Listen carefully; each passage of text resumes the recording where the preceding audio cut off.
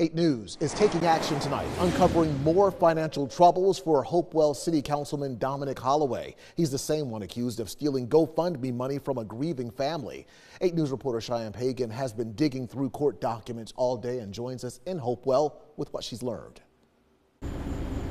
These court documents show that Holloway is facing 2 separate lawsuits, all involving financial issues. But it appeared to be business as normal for him at tonight's city council meeting.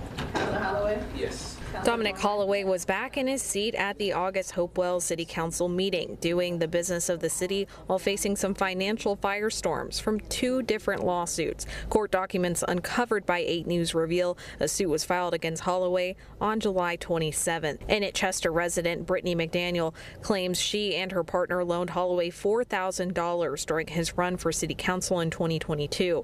McDaniel says he told her he needed the money to pay a fee to take the seat on city council. She goes on to allege Holloway knew it was a loan, but he's now refusing to pay her back, stating the money was a gift she gave him.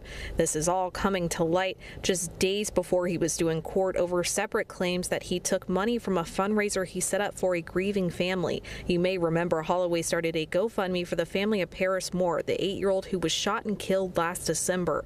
But Paris Moore's mother, Breonna Taylor, filed the suit claiming that of the $15,000 raised, she only saw about $5,600. Holloway was due in court for this case on August 2nd, but since his address was somehow wrong in the original court documents, he had to be served again and the date was continued. The Hopewell Sheriff's Office told me they have now officially served Holloway in both of the lawsuits as of Tuesday afternoon.